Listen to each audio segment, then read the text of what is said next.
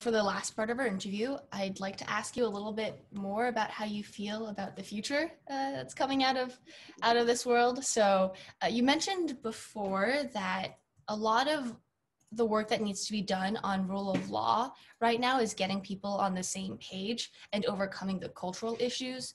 Can you expand a little bit more on that thought?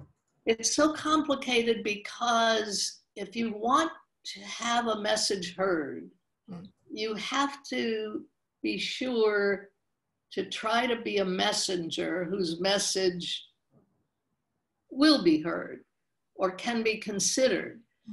If someone is too abrasive or too aggressive or too something, you have to take that into account some way. I mean, somehow or another, we need a whole range of activists, and I call anybody that wants to make the world better an activist. But an activist can range from someone that is willing to go out and put their lives on the line in a demonstration, as they have in many, many countries where injustices occur, including ours. Yeah.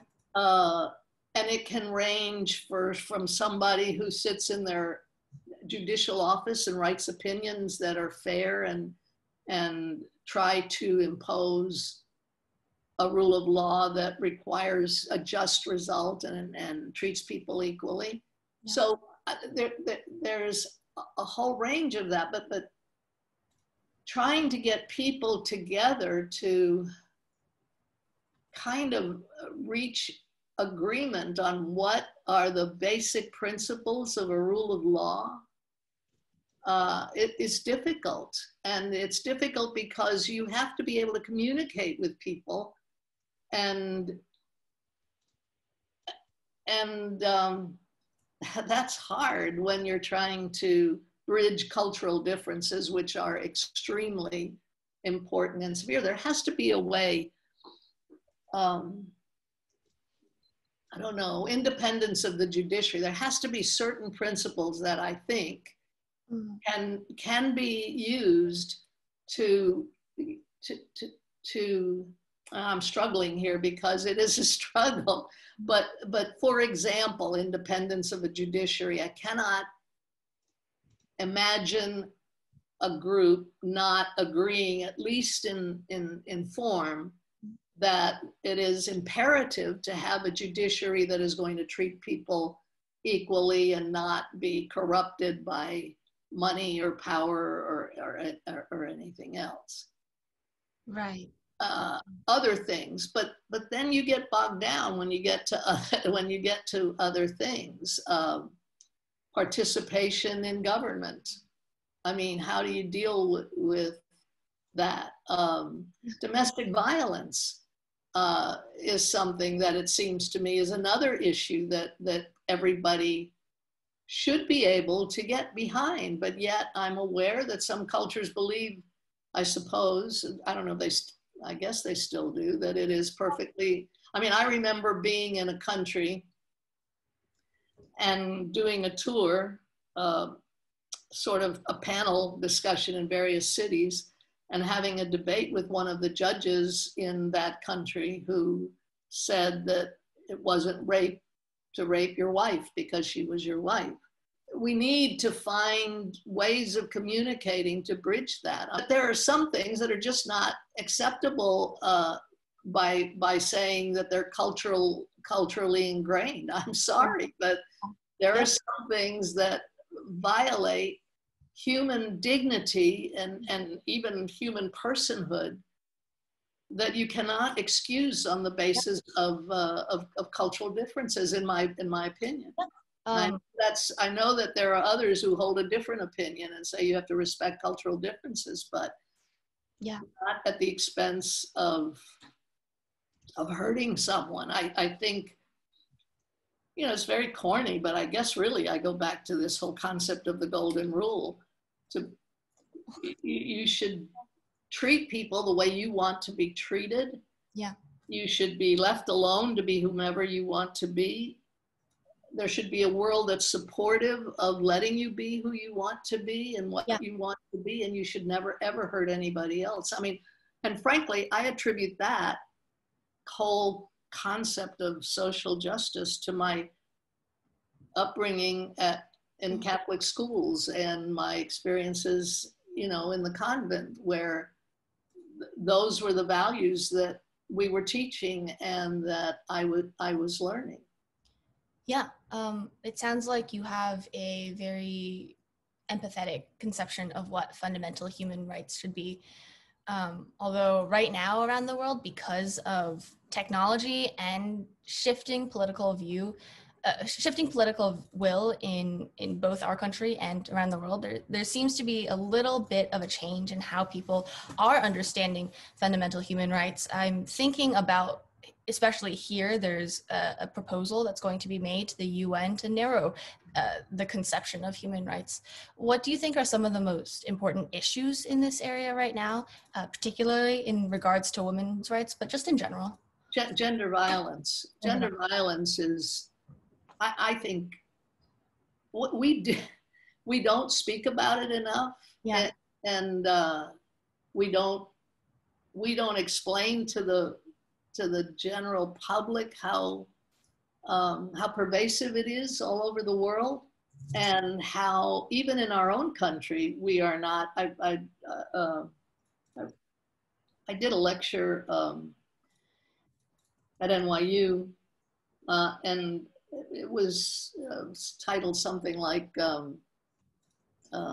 human rights. I thought they were already here, and it talked a lot about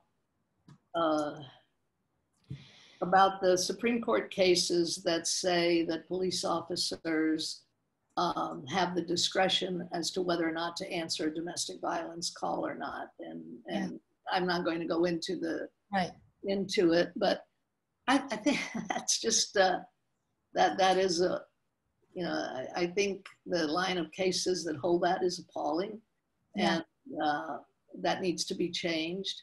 I think the whole cultural views that are held in some countries that rape is a prize of war is outrageous. Yes. And I think domestic violence needs to be addressed. You don't own your spouse, and can inflict physical or mental or any other kind of harm upon her. So I think that's one of the largest problems in human rights that is very seldom addressed adequately, because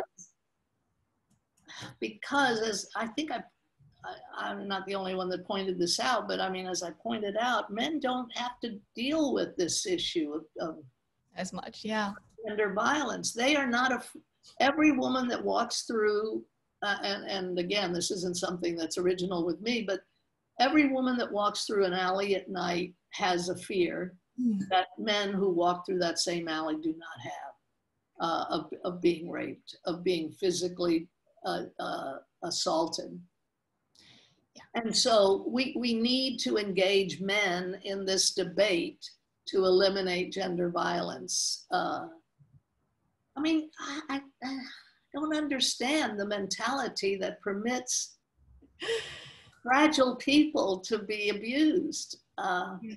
Anyway, we should do something about it. So my next question was going to be, what can we do about it, especially as lawyers, international lawyers, to make an impact on women's rights, but also domestic? We need to be more obnoxious about it. We need to keep talking about it. We cannot, you know, we need to follow the example of all the people who have been walking in the streets because of police brutality, for example, peacefully. But we can't let people forget the magnitude of this problem, and we should call it out whenever we see it. You cannot hide, and we need to encourage any of our sisters that are experiencing it to do something about it. And we need to support shelters. And I mean, there We need to bring lawsuits. We need not to laugh at jokes which are told at the expense of women, because we're afraid that the partners are not going to make us partners or whatever. And I'll tell you something else. People don't respect people who don't stand up for their rights. So that I really think that if you are sincere and you stand up for something, even in a group of people, that you'll be respected for it, assuming that you do it with as much charm as you can muster. You have to remember that the messenger has to be accepted before the message can be heard. Yeah. And so it's a complicated process, but we all have to engage in it. I mean, it would be much nicer to be able to just say, that is the stupidest thing I ever heard, and you are an ignoramus. You can't do that, because that's not going to change them. That's just going to solidify them. And I don't know what the answer is, because believe me, I'm not really very good at this. I have a tendency to sometimes not be the messenger that I would like to be. But I continue to try to be better and more tactful at it. And I think that we all have to be, but you cannot ignore it. And that's what I think we've done for way too long, this whole issue of gender violence, and we have to do something about it. I mean, that's only one thing. I mean, that's the trouble with this world. There's so much that we have to do. And you cannot do just one thing. Let me make that crystal clear. I get very annoyed at groups who are only interested in protecting or advancing their own individual group. That's not how this works. Fundamental rights and human dignity, I don't know why I'm on this preachy thing, I apologize, but I mean, it is not, it is something that cuts across all kinds of spectrums, and you have to speak out on all of the spectrums. You can't just say, I only care about making sure women have the power that they deserve. No, it has to be everybody, every minority, every group. So tolerance has to cut across the board, and you have to speak out for all of it, not just one of it. Yeah. So is there anything that you're looking forward to on any timeline? What are you hopeful about? Oh, well, I'm hopeful that the world will get better incrementally. I recognize I'm a realist. Mm-hmm. I doubt that there will be any dramatic breakthroughs, although I